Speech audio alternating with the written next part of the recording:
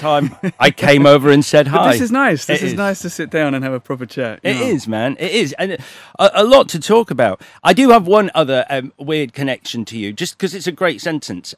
One of my friends once carried you down Whitehall on his shoulders with a camera strapped to you, performing poetry during a demonstration. I thought you were going to talk. I thought this was going to go somewhere completely different. Really? Carried me on his shoulders. Like, what was I doing? Oh, God. No.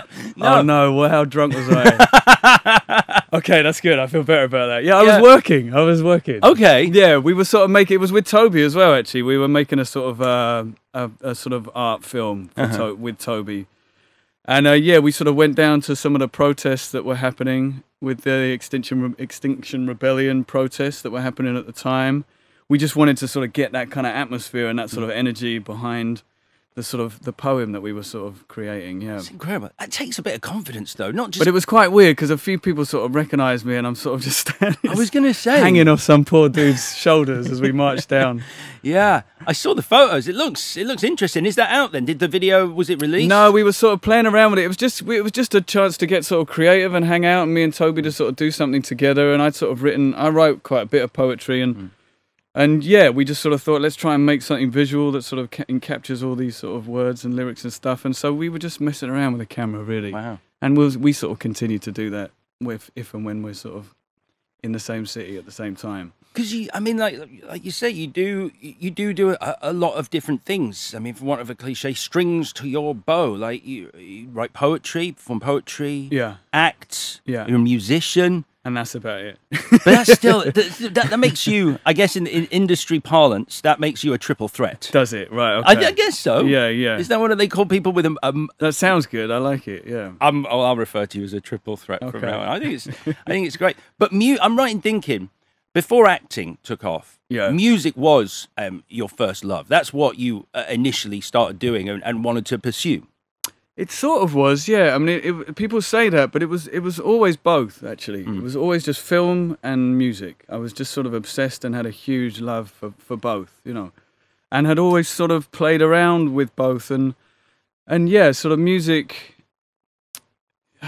since I was about 15, I think I started writing music. I sort of joined my first band, as you do when you're just sort of kids hanging around with nothing to do. And we sort of took it seriously, we were into it. It sort of consumed my life at that age. And, we sort of, then it just sort of progressed from there.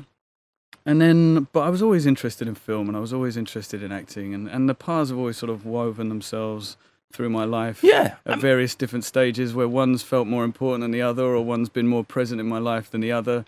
And any time I try and make a sort of plan to do one, the other ends up happening more than the one I was trying to sort of figure out, What was your first band called? Do you remember? The first, oh yeah, definitely. I had nothing to do with it because the band had already sort of formed before I sort of joined. I was the sort of last member to join. And at that point, I mean, we were 15, it was called Baker Required. Baker Required. And the story, I believe, like I said, I wasn't there, but the story was that they were trying to think of a name. Nobody could sort of come up with anything. So you do the thing of like, well, let's just say the first thing that we see. They were standing outside a bakery, I imagine.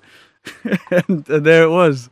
And then that we then got really into like bands like the Small Faces, and they had this song called Song of a Baker. Okay. So we shortened it as we got a bit older. We sort of shortened the name to Baker. Okay. So that was it. But I mean, yeah, we were kids. It was just a sort of. But it's band. I was in a band as well at that age. Yeah. It's like it's a really exciting thing to It's so do. important to you at that time, and we didn't think of anything else. It was just like a gang, and we had a group of sort of mates that all sort of followed the band, and we would do gigs in pubs, and I was only about 15, 16 years old. Which is crazy now when you think about it. Yeah. My dad would sort of drive us all over to the gigs, or someone else's dad. We'd all jump in a van, and you would sort of play to another group, to a vast room full of underage drinkers, and we somehow got away with it. I don't know how. And it was original songs though, not covers, or covers as well. We did sort of both, but we were really into songwriting. I mean, that really, me and the guitar player got really sort of into that, and we watched a lot of skateboarding videos, and we would sort of try and emulate a lot of the music that was coming off these sort of skate vids that we watched. So it was quite eclectic in that way, because skate videos have a lot of different types of music, and it was sort of punky in times, and then it was more sort of laid back, and then the music changed as our tastes changed, Like, so I guess, was it coming off the back of that new wave punk sort of, like Green Day, Sum 41, or was it earlier than that? No, it was I mean, we were never, that was sort of a bit poppy and cheesy, but we were into sort of Bad Brains and stuff like that, you know. Yeah. And then we sort of got into sort of the English bands, like Senseless Things and Mega City 4 and Ned's Atomic Dustbin, and Carter USM, and all that sort of stuff, you know. Yeah, I mean, you're talking my era of music. Like, I mean, Carter USM, I think one of the first albums that I got into, because like, as a kid, it was all Queen. That was pretty exclusively what I listened to. Right. And then around the early 90s, 101 Damnations came along, 30-something, the Carter album. And still amazing records, man. Yeah, they are. The lyrics in those albums, I mean, I think they hugely inspired my sort of love of lyrics, I think. Yeah, Jim Bob was an incredible lyricist. Yeah, he was. Really, yeah. Oh, it's great. Ned's Atomic Dustbin. Did you ever, one of the bands that I loved, Pop Polite itself? Massive. Loved that. Had the tee on, because we used to wear the band t-shirts. Yeah. Used to get down at HMV in Guildford. But yeah. And then we just, then we started getting more, I mean, the Beastie Boys sort of came into my life around that sort of time as well. Check Your Head was a sort of huge record for me, because my brother was always really into sort of hip-hop music, my older brother. And then my mates were more sort of into sort of guitar music. So I sort of had a palette of both, you know. And so when the sort of Beastie Boys came along and they were sort of rappers that played their own instruments and sort of jammed and had all these like amazing sort of funk tracks with all this, and then they do some punk track. And it was kind of like the music that we were listening to off the skate videos, but it was all sort of condensed into one band, you know. Yeah. So that just sort of blew everything up. I remember Sure Shot, that Beastie Boys song Sure Shot. Yeah.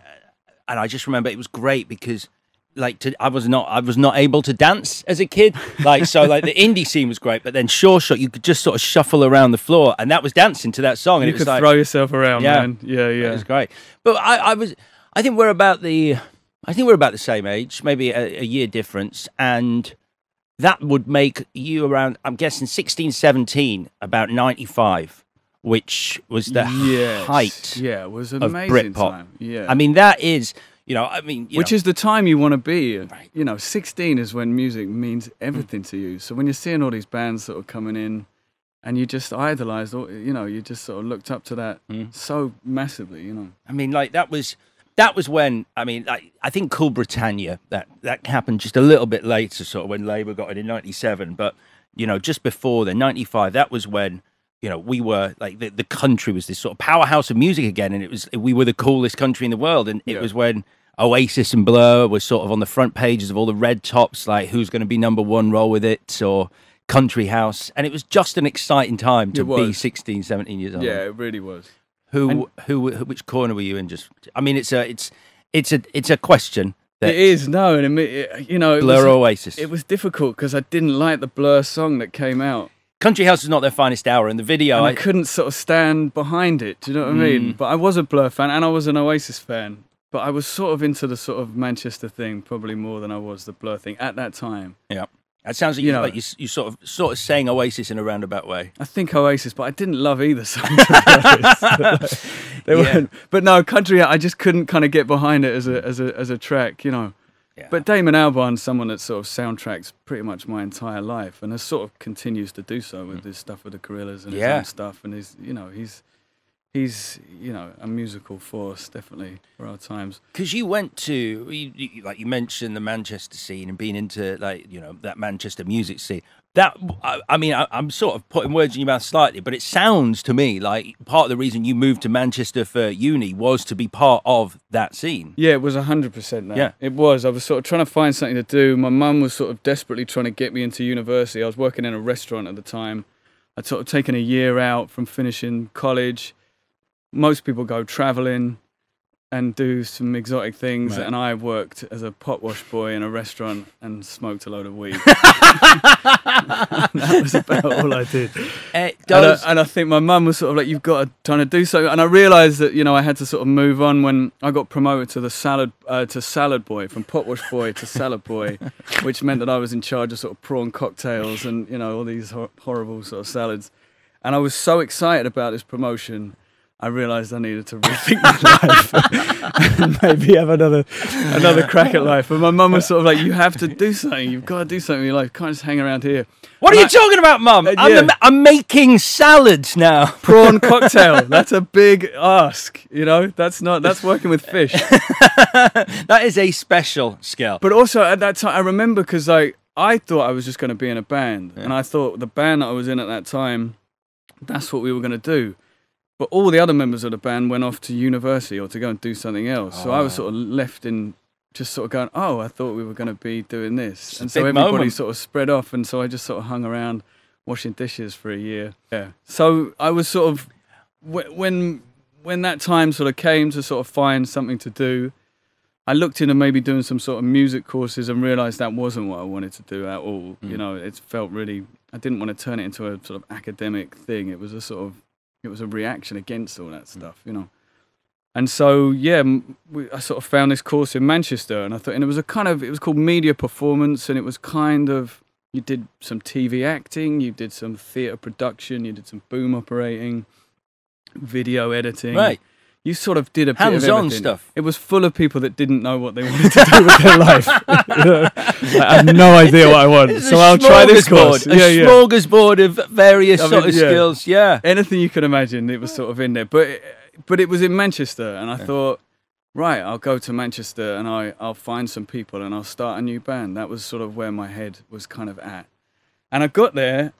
And I'd always been interested in acting, like I said, and I'd done some sort of theatre stuff as a younger kid, and theatre drama classes were always the thing I sort of excelled in at school.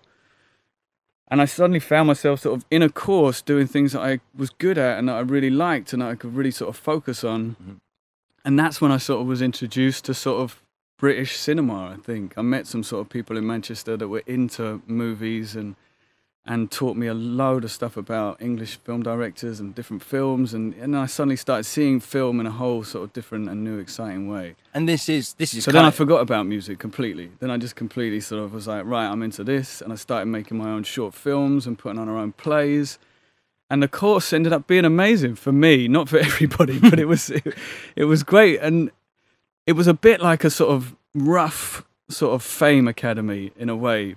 A rough fame academy. I mean, it was in Salford in Manchester for a start. Yeah, I was once chased out of a primary school by primary school kids in Salford. No, the kids are the ones you got to watch out oh, for, man, yeah, they're lawless. I mean, it was great. It was a crazy time, but yeah, it was this quite sort of rough sort of place, and it was just full of like people that wanted to be actors, people that wanted to score music for film, people that wanted to be dancers. I mean, it was just this big building full of all these people, you know.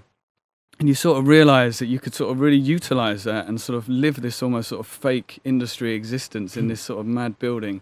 And you could put notices up saying, I'm making a short film, I need an actor, and I need someone to write some music for it. And people would answer, and you would start making your own work and sort of generating your own work. So it was a really, for me, like a really prolific and really exciting creative time. And so then you, like you say, you leave music behind. Are you down in London at that point? You put Manchester behind you and you moved down to London? I was living in Manchester, and when I was there, after the sort of course, as part of the course, and then after, I wrote a play, a one-person show while I was there. And it was a sort of collection of mad things that I'd written in my notebook, poems, and I sort of managed to sort of put it all together and make a sort of somewhat sensible piece of theatre. And I was really lucky, like someone saw me in the crowd, he was an actor, a professional actor, and he came up to me after the show and he said, you know, you should really think about being an actor, you should really think about finding an agent, and I can help you do that. And I didn't know what an agent was, I had no idea how to become a professional actor. I was just doing the course and I was just into this, whatever it was, sort of creatively. And so he gave me the number of an agent in London. And so I thought, right. And he said, this is a nice guy. Like, he's an amazing guy. I owe him my life, basically. Yeah. And he knows that. I've told him many times. Good. Yeah, he doesn't bring it up, or you, but does he ever go, listen? No, he's very cool. I always sort of I always make sure he knows that that was the turning point in my life. And you're still friends then? We have the same agent, because it was his agent that he recommended me to. Yeah. What a nice thing to do. That's a really nice gesture. Good guy. So I sort of did. I just sort of phoned this woman. Had he not have done that, I don't believe I would have known how to even follow that path, you know. And I think in England, if you haven't been a sort of drama, it's quite difficult to get an agent unless you really know and you're focused on sort of trying to get. And being in London as well, it's sort of, it's, you know, I mean, it's changing now, but it's still kind of a London-centric industry. Yeah, it's where the exclusive. The auditions take place and you meet people and all the networking that goes with it and all of that. Definitely. That governs. So no, he said, you know, go and meet this woman. So I called her and she said, well, come to London and we'll have a meeting. And so we did that. And then she said, okay, if you're really serious about doing this, you should move back to London. So I was like, all right, cool. So I moved back to London thinking I was going to take off as an actor. And I did some jobs, and I did. And there was quite a lot of work sort of happening, bits and pieces. The first job I ever got was a Pizza Hut commercial. Really? Directed by Edgar Wright. What? Yeah, it was his first. I think I've seen that. I think that's online somewhere. Probably, oh my God. And we've been friends, so we know each other and see each other and laugh about that often. You know? Wow. Yeah.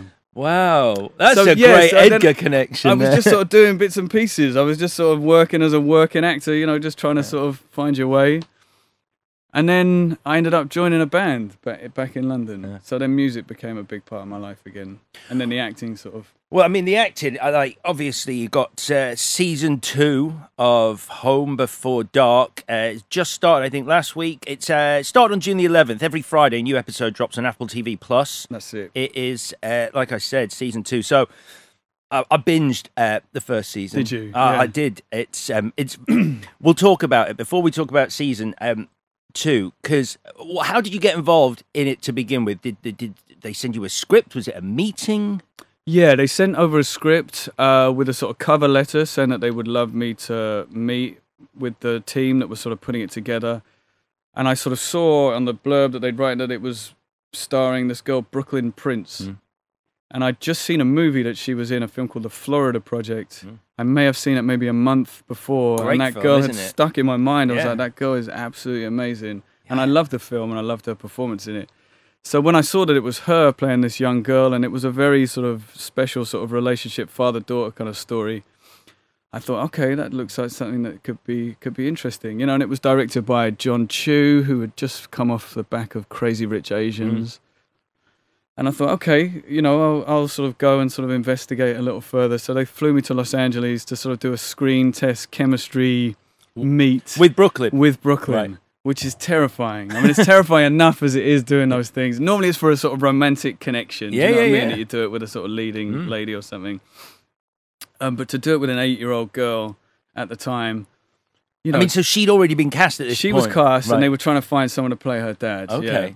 And so I flew to Los Angeles. I met with her mum, and I met with the producers and the writers and the director and, you know, various other people.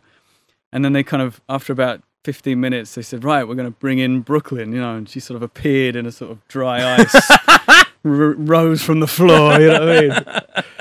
And yeah, and it was terrifying because kids don't have a filter like that, you know. If you don't get along, they're going to let you know about it. There's no sort of pretend, you know. They're not sort of.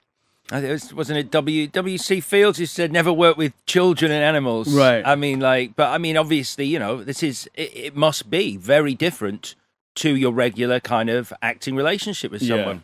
Well, it was at the beginning. I mean, I was nervous because whoever played that character, and I knew that Brooklyn was amazing in the Florida projects, but I sort of knew that the director was great at just sort of capturing that raw energy of these kids and sort of letting them run around, and he filmed it, and it was, you know, there's a lot of improvisation in that particular film. And for this, it would really required an amazing actress. I mean, somebody that really kind of could go to all these emotional places and you know, remember tons of lines, and it wasn't quite the same style of film, you know. And she just blew my mind and continues to blow my mind. And, you know, I work with her very closely and I've watched her sort of grow, and we've become very close over the years. She's incredible in it. And she's amazing. I honestly think it's not an easy part because, you know, because there is a danger of that character because you're like you say, an 8-year-old kid. The character is kind of like very confident. Yeah. Very, she speaks her mind. You know, you could easily find yourself with a precocious child who you're like, I'm not doing that. And she walks that line so well that you really you buy into this character because she's based on a real person, a 9-year-old journalist called Hildy Lysiak, I think. Lysiak. Lysiak, is it pronounced? Lysiak, yeah.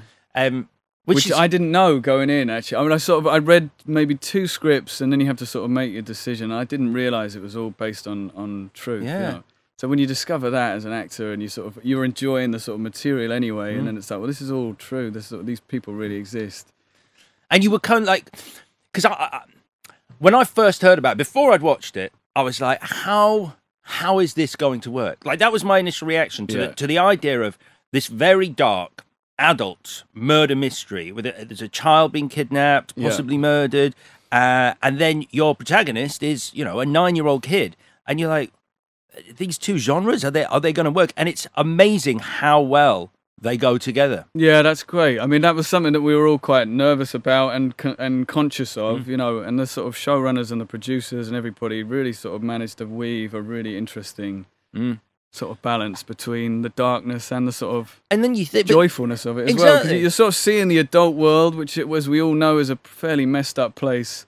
But you're seeing the adult world through the eyes of sort of young kids, but it's not filtered, it's not sort of showing the world as this sort of sweet, squeaky clean, colourful landscape. It's all there for the kids to absorb and to be a part of. And you think back to the kind of movies that I'm sure you loved as a kid that I loved, and actually a lot of the movies that we liked were this kind of thing. You look at something, I think it was Stand By Me that popped into my head. I was like, well, obviously the kids are slightly older in that, but it is, it's a kid's been killed and they're on this adventure, and there's hijinks and whatever, but the undertone is they're going to see a body at the end. Yeah. I mean, that was definitely the time we were talking, when they were sort of pitching the film and talking about it, those kind of Amblin movies, those older films. Stand By Me definitely came up a lot. Yeah. E.T., Goonies, a sort of mix of all that sort of stuff, with a sort of true crime drama of a sort of Netflix documentary or something.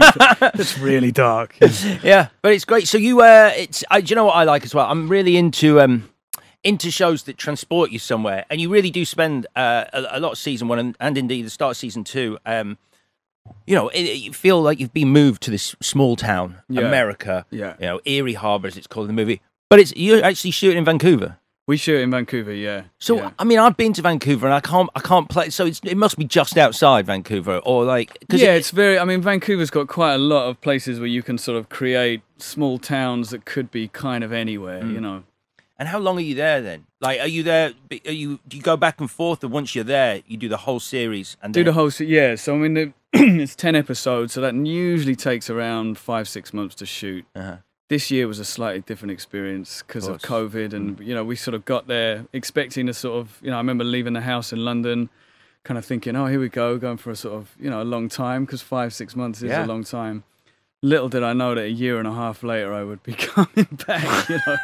Is that how long? Wait, you've been away a year and a half? I was in Vancouver for a year and a half. Yeah, oh my God. We started the show. I think we got to about the third or fourth episode. And we got shut down, as everybody sort of did, and work sort of stopped. And we all sort of made the decision that we would stay. We'd all sort of moved anyway, and we'd sort of found ourselves accommodation in Vancouver, and I'd rented out my place in London. And it was just like, no one quite knew how long it was going to go on for. So we were sort of, in a nice way, all the cast decided that we would all stay in Vancouver, and we would just sort of ride it out and see how long it came. And then we ended up just like... So you've been away a year and a half, and how long have you been back then? I've been back just over a month now. Oh my God! Yeah. So it's like, how is it being home? It's amazing. Yeah. Well, the sun's come out. Yeah. So it feels like you're sort of having a sort of vacation in your own city, because it's an amazing feeling to miss your own city. That's something that's quite rare, actually. Normally, you're sort of desperate to kind of get out, and have a holiday, travel, and just see sort the of world. Travel, exactly. Just do anything but stay in town. And so it's been really nice sort of seeing it through sort of fresh eyes again. And now London's always beautiful when the sun's out. It's amazing at the moment. Yeah. And I miss the pubs, and I sort of came back just in time for the pubs to sort of slightly reopen. Yeah, it was almost like I timed it perfectly, but it was nothing to do. Yeah. Oh, so what was it like? Were you there with your family? Did you take family out there? Or? Well, I left with my wife, and I came back with a family. So I had a baby boy while I was out there. Wow. So we were there so long. Big year and a half. A lot of stuff. I ended up having a child while we were there. Yeah, which was mad, which we weren't expecting at all. So it was. Hey, congratulations! Thank you very much. Yeah, it's amazing. Yeah. And what was it like walking back through your front door? Because I've never been away for a year and a half, but when you're away for a long time, and you walk back through your front door, there's a special feeling. It really, I mean, if I could bottle that feeling when we did it, because it was, just, I think having our baby and bringing him home was just such a monumental feeling. We'd been sort of staying in Airbnbs, and I ended up shooting a film in New York before I came home. So we were in hotels, and he was in a pop-up cot, and that had sort of become our life. We were accustomed to that, this sort of nomadic sort of traveling on the road sort of lifestyle. And we got home, and you sort of put the key through the door, and you bring your new boy back into this, into the nest, into the actual home. Yeah. And to set up his bedroom and to sort of make it his, and it was just really quite beautiful. It was amazing. Yeah.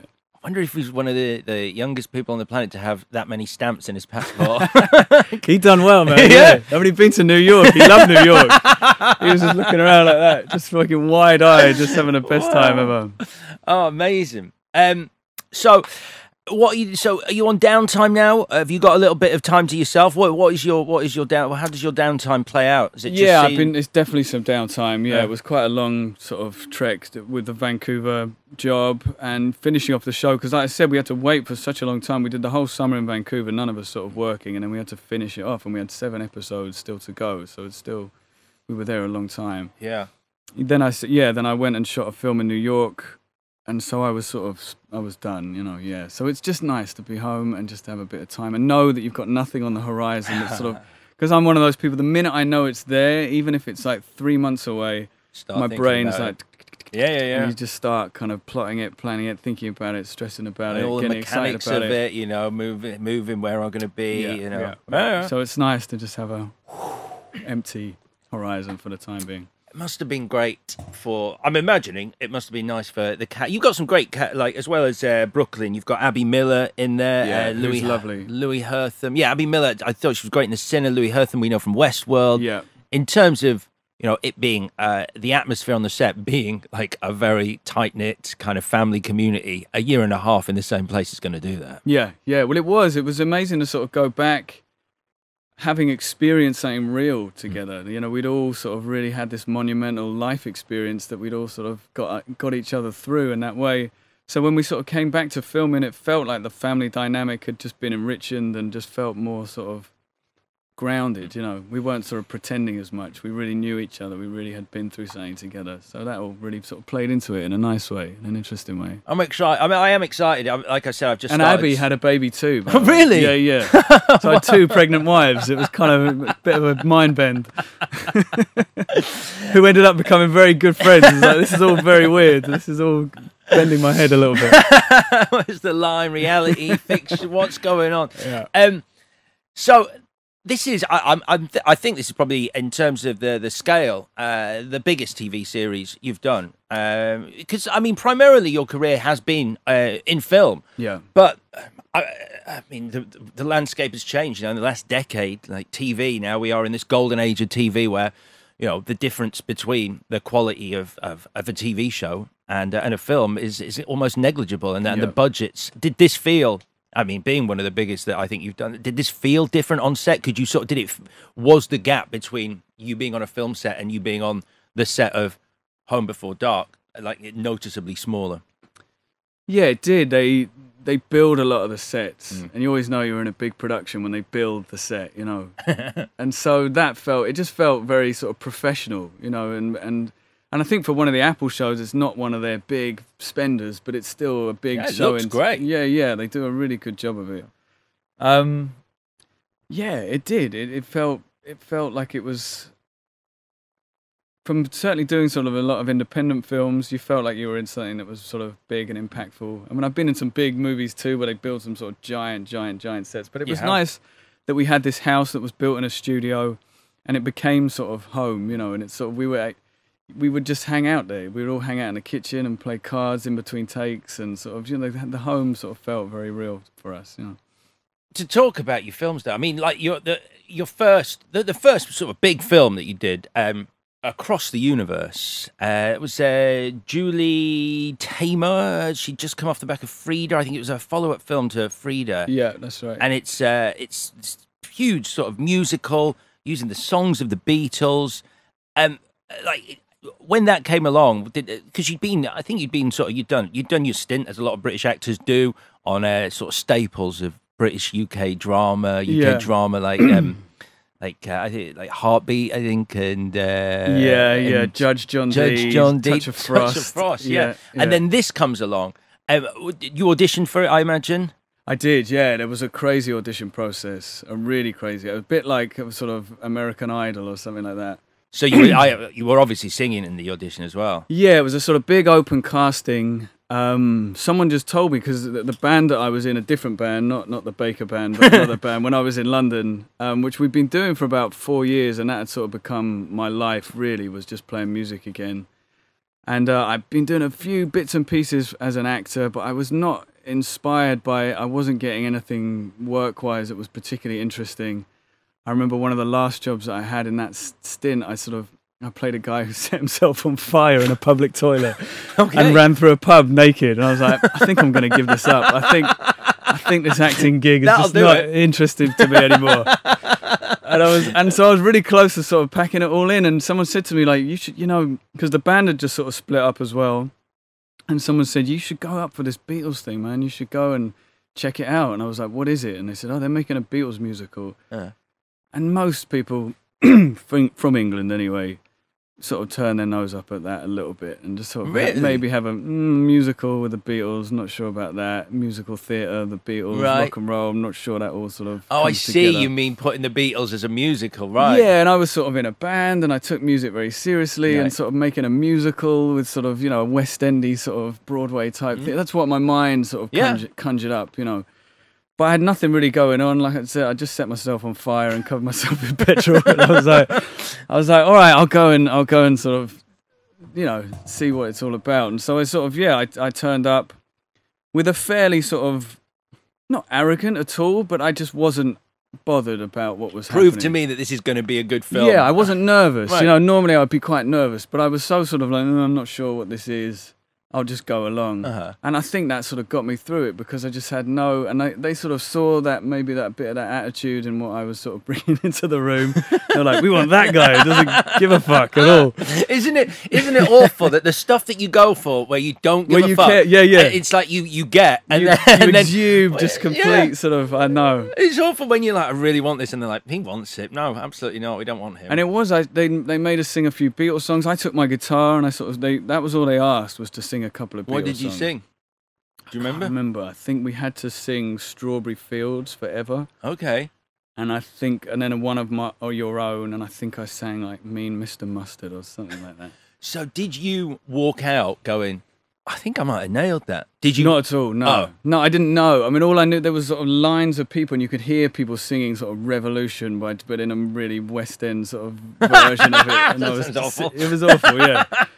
And I sort of left. I didn't really think much of it. And then I got a call back saying, we'd love you to come back. Could you not bring your guitar? Because we're going to do some workshops singing. Because to me, singing was always with a microphone or an instrument. But they wanted you to sort of act and sing at the same time, which was a bit weird. You're sort of having to look people in the eyes and sort of do it as though it's a sort of extension of dialogue or whatever.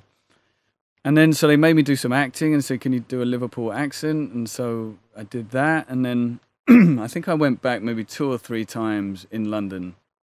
And then they said, okay, we're going to send you to New York to meet the director.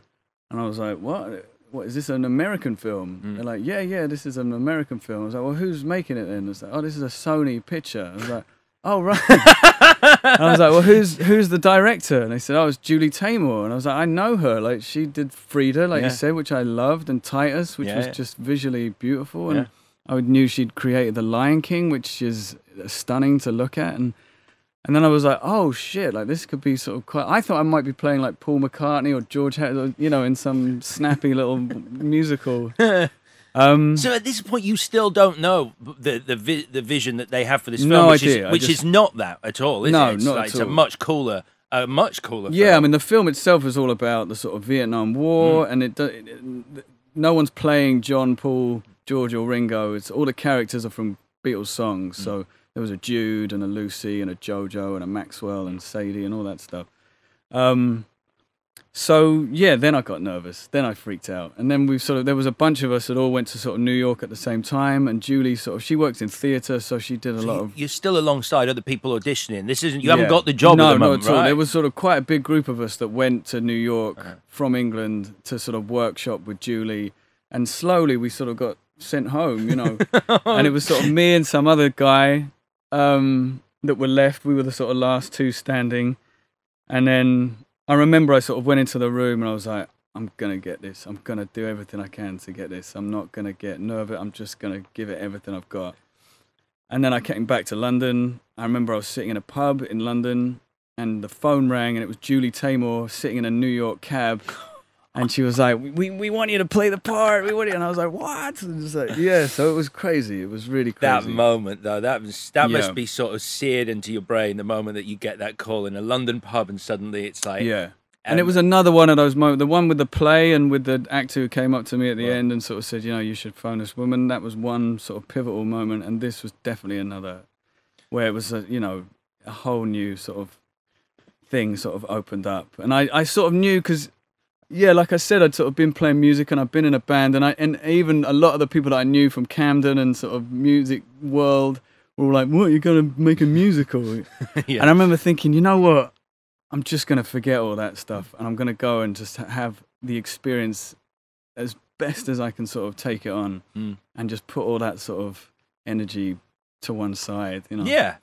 And because you can't listen to people when something like that. But of course, you have a sort of close knit few who are like normally quite supportive, but people, No, there was the guy down the pub. Do you know what I mean? Yeah, He's probably still down that pub, just sort of whinging about the music scene and about the authenticity of bands these days or whatever. And you're part like, of the furniture there. He's like, let me tell you how it used to be. Music, it's like where you always. He's still there trying to get his album out.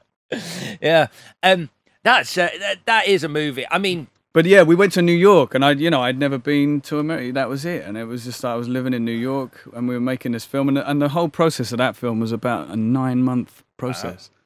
So yeah, it was life changing for me. I was going to say when you say life changing, I mean it did change everything for you, didn't it? Being in that movie, in terms of like. It's a phrase that's used a lot, but I mean, you've never really looked back after that. You've worked, like, to look at your CV. You've had a movie out every year since Across the Universe came out. Yeah, it was a whirlwind. Certainly at the beginning, it was really crazy. Yeah, and through that, then I got an American agent. Because I thought, you just do. Your brain doesn't sort of work in that way. And I thought I'd make the film. I'd have this amazing experience making a feature film. And then I thought I'd come back to London and I'd start carrying on with music and trying to sort of carry on with the band or.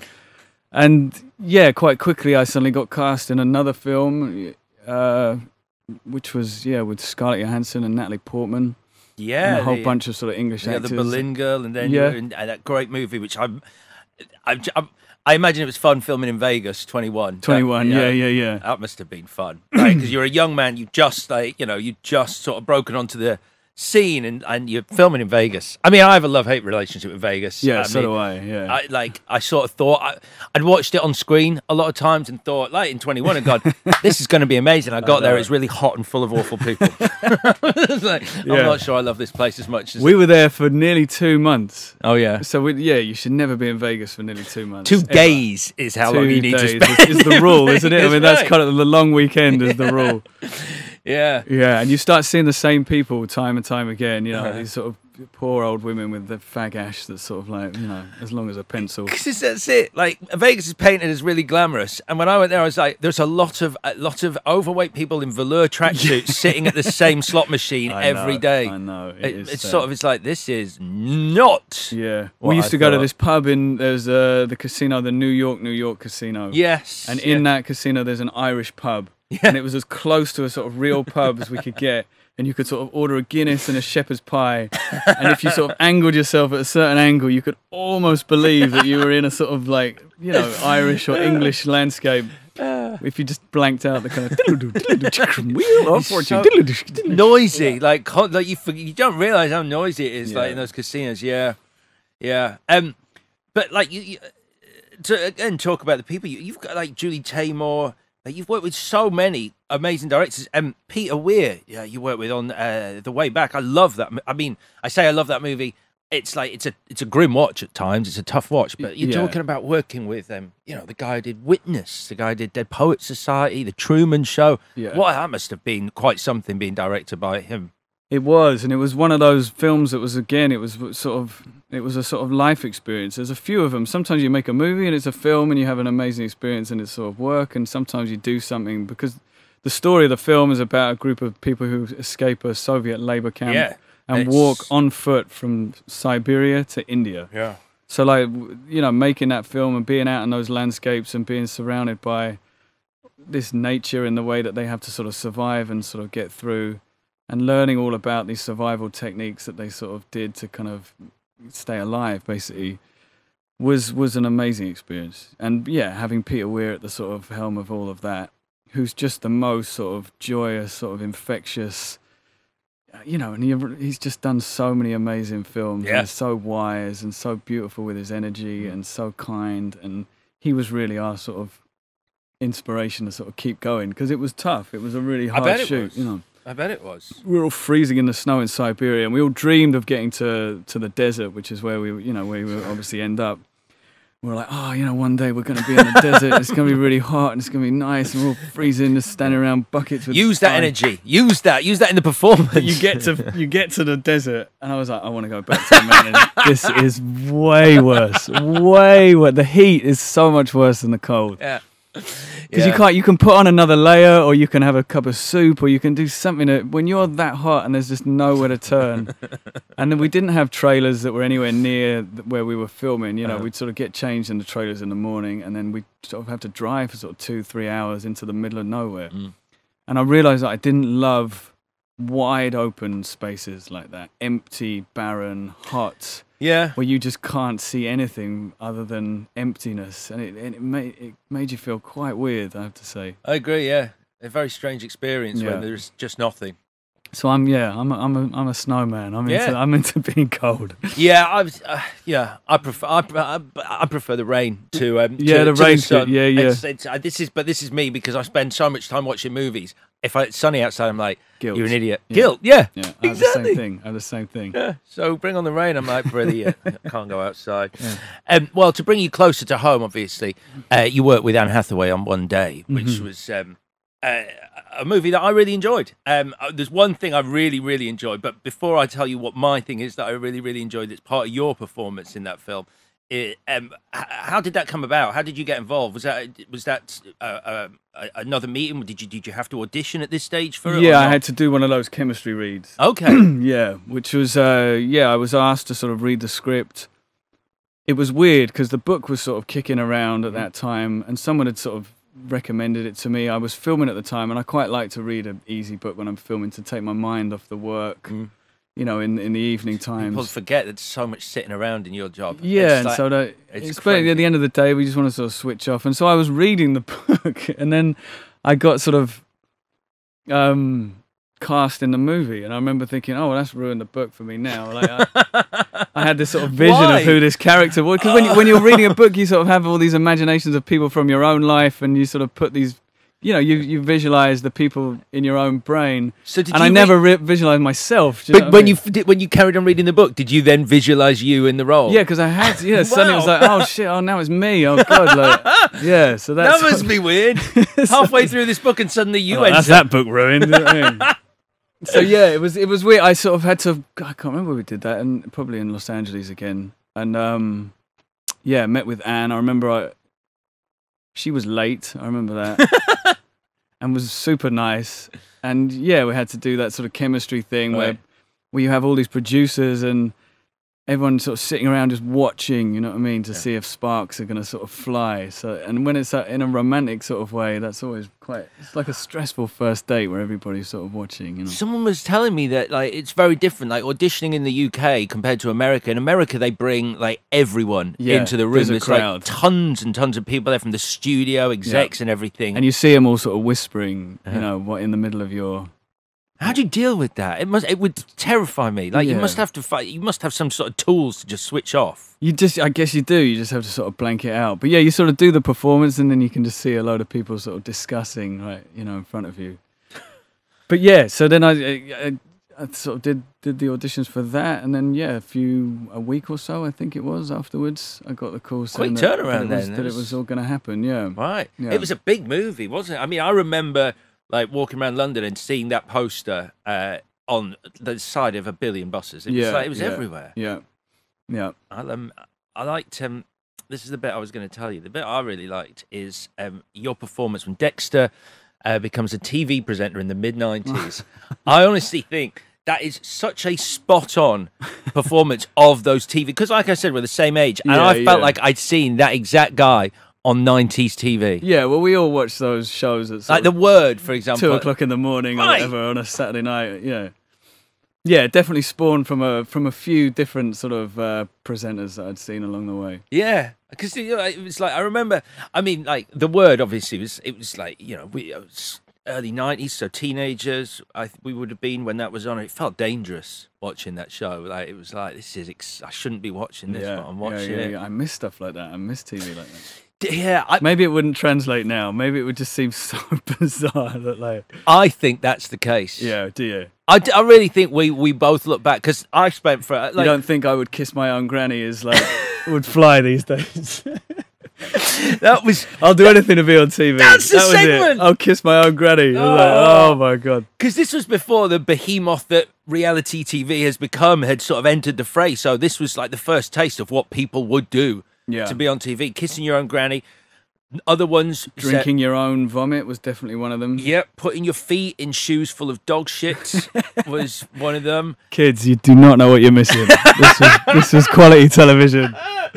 There was one where a person had to sponge the sweat out of an overweight person's armpit and then squeeze it out into their mouth. I remember that. Oh man, that was a hell of a show. Good old days. But you saw, because I was always like, because like you, I remember like The Word, then later on TFI Friday. Yeah, huge. It was like, when you'd get the bands and they would come in, you'd be excited to see who was going to be playing on it each week. And then, that sort of being like a kid going, I want to be in the bar on TFI Friday. That's my dream. Yeah.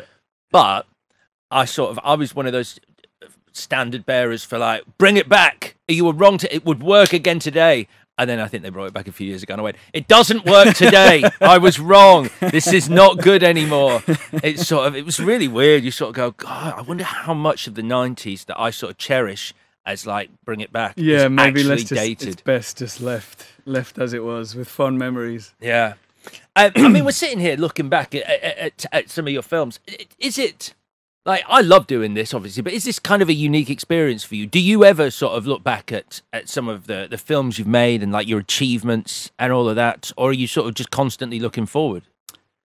Yeah, kind of constantly looking forward, I suppose. Yeah. I don't really... I mean, I think about them, or I wish I thought about them more, and I sort of have a memory will flash through my mind of sort of doing something crazy in a film, and you're like, oh, yeah, that really happened. That was kind of crazy, wasn't it? Yeah. But yeah, I don't sort of go back and watch old films or sort of. Do you never watch your own films? I mean, I watch them at the time, right? And sort of, I usually watch it before a premiere, because you're going to obviously be talking about the film, and you need to sort of know what you're talking about, and if the film's awful, then you need to just be prepared for that.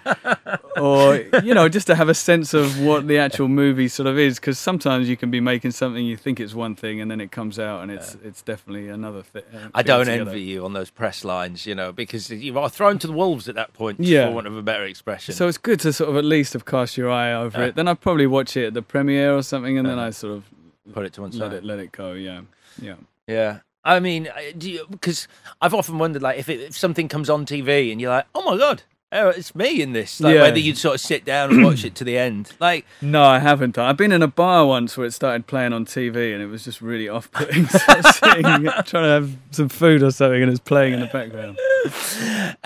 Another film that I have to mention, because I absolutely love this movie. It was quite divisive, I think, with the critics at the time. But Cloud Atlas is... I think it's one of the most expensive independent films ever made, and it's just such an ambitious film. Yeah. What were your memories of being part of that experience? Because I imagine it was quite a big experience being part of Cloud Atlas. Yeah, it was. It was like nothing I think any of us had ever made. And there's a wealth of actors that were involved in the film, big Hollywood stars, more sort of English character actors, huge Asian actors, big actresses from China and Korea, and it was just a huge melting pot of all these different sort of people coming from the industry from different places. And I think everybody, including Tom Hanks, Halle Berry, all those sort of bigger names, had never done anything quite like this, where we were all playing sort of 4 or 5, sometimes 6 different characters in the film. It was all about playing around with makeup, and there were sort of 2 film sets happening at the same time. So the Wachowskis directed one set, and a guy called Tom Tykwer directed the other set. Yeah. And they were both felt like the biggest films you'd ever been on, you know what I mean? And you would sort of bounce between the 2 sets depending on what story you're telling, because it was 6 different stories in the film that all come together to sort of tell one big thematic sort of idea. But yeah, to play a bunch of characters in one film is sort of kind of unheard of, and to be trying to achieve what the Wachowskis and Tom wanted to achieve. We had this I remember really clearly we had this big sit down kind of show and tell that Lana Wachowski sort of put together, where she put all these images all over the walls, and we all sat down and she discussed and talked to us about what she was hoping to achieve. And I think all of us were just like, wow, this is something totally different. And it was nice because it put all the people from all their different experiences, your Tom Hankses and we all felt like we're all on the same playing field. It all felt like this is our first movie, It really. And so it was a really exciting time, actually. It was a really amazing film to be a part of. I bet it was. I mean, like I said, I think it's a fantastic film, and it feels like a real labor of love for a lot of the people involved. Like, I think I found a quote from Tom Hanks. I think he said something like, "It's a movie that altered my entire consciousness. It's the only movie I've been in that I've seen more than twice," which is it's great. I love the idea. Well, you need to see it more than twice. You do, because it's quite a lot to take in. And even for me, I'd read the screenplay various times. I've read the book a few times. I was a part of the conversations that, with Lana and the filmmakers of what we were trying to achieve. And even then, it was still a lot to sort of piece together when you're watching the film. And then once you've got past all of that and you watch it again, you go, oh, it all kind of flows and makes total sense. It's beautiful as well. It's a really beautiful sort of film. Symphony of sort of cinema, that film, in a way. I mean, Hugh Grant said it himself, but he said, it's frustrating to me every time I've done something outside the genre of light comedy, the film fails to find an audience at the box office, and sadly, Cloud Atlas never found the audience it deserved. Which it is a real shame that especially after the effort and like the amount of money that'd been put into it, and the love that I think a lot of the cast had for the film. It is a shame it didn't reach a bigger audience, but it's still yeah, it is. But it's one of those films again that sort of people that did see it and that felt connected to it really love it as a movie. Yeah. So it has a sort of special place in sort of some people's movie collection. It does. Mine. And yeah. Now you have to do me a solid, because I want to talk about Geostorm. Yeah. Because I am a defender of Geostorm. I wrote a piece arguing that Geostorm doesn't get the credit it deserves. Right. Okay. Now, what was your experience of Geostorm? Because it is. I mean, it's all out there. The fact that it had its problems with reshoots and everything. But what was on the ground? What was your experience of Geostorm? Did you like being part of Geostorm? It was everything I imagined it was going to be, and it turned out to be the film I imagined we were making. You know what I mean? So you knew what it was going to be. Oh, 100%, yeah. No, I mean, there was no, I didn't think we were making some sort of important sort of movie about climate change. Do you know what I mean? But I did sort of love that it had a backbone in that sort of world, and it was saying something very specific about the sort of world that we lived in. But I was fully aware of what it was going to be, and that it was, it's called Geostorm. I mean, what do you think it's going to be? Yeah, but it's great. I mean, there's some, it was just a big, and it was. I'd never been in a big sort of disaster movie, splashy Hollywood giant thing in that way, and it delivered that 100% for me. And it's you know, there's some interesting decisions. You know, normally in those movies, the central romance is between, you know, a man and his wife, and them trying to get back together and resolve something with the backdrop of this disaster. And it's two estranged brothers. Yeah, which is a new angle on this.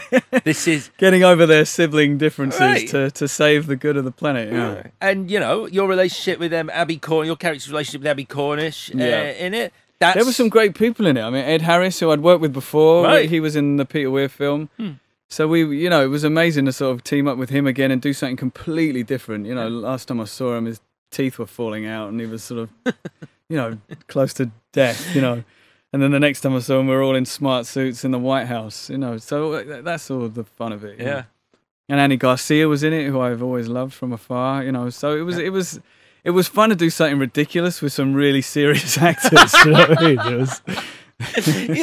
that's true. You've got a really high caliber cast going. So there's a tidal wave coming now. Okay. Yeah, well, the car chase scene I did with Andy Garcia, there's a scene where we're sort of, you know, this giant car chase.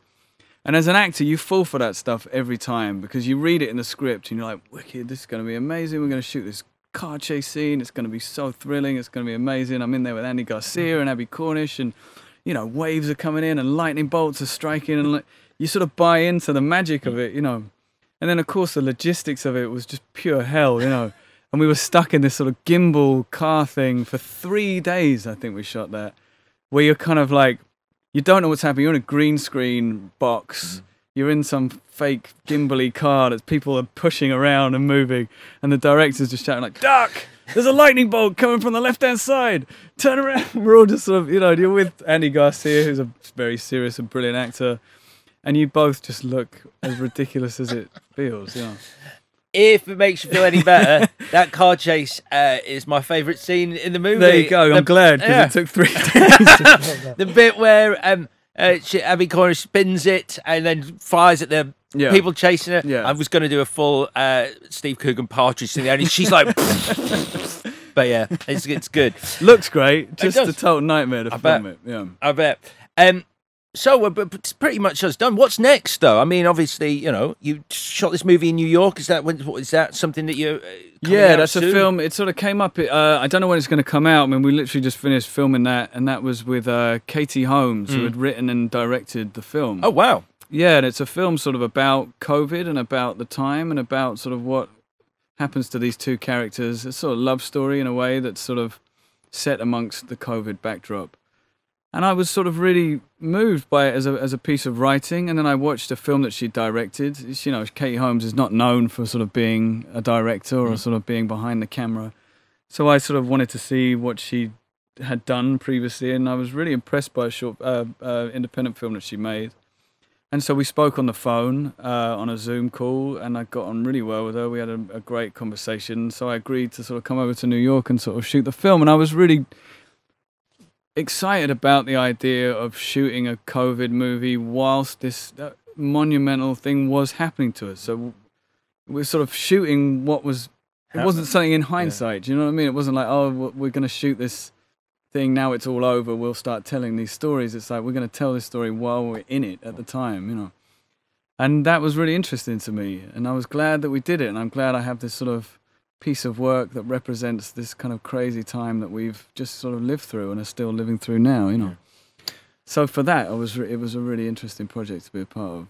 And that's coming out sometime in the... So yeah, we finished just over a month ago, so it'll take the time it takes, I guess. So it usually takes about a year for the film to come out. Yeah. Oh, well, touch wood, we won't still be in this strange, I know, weird reality. Lockdown, still watching movies. I have caught up on a lot of movie watching. Yeah. And I think I reached the end of Netflix one day, which was really good. Can you reach the end of Netflix? That's amazing. Yeah. Jim, really, really good to have you in. Thank you for having me. I appreciate it. It's been great. And Home Before Dark, as I said, fantastic. Season 2 has just started on Apple TV Plus. Every Friday a new episode drops, and it's really great. I would recommend anyone watch it. Thank you for coming in, man. Thank you, Alex. Good to meet you finally, man. Hey, we've done it. Yes, we did it. Cheers, mate.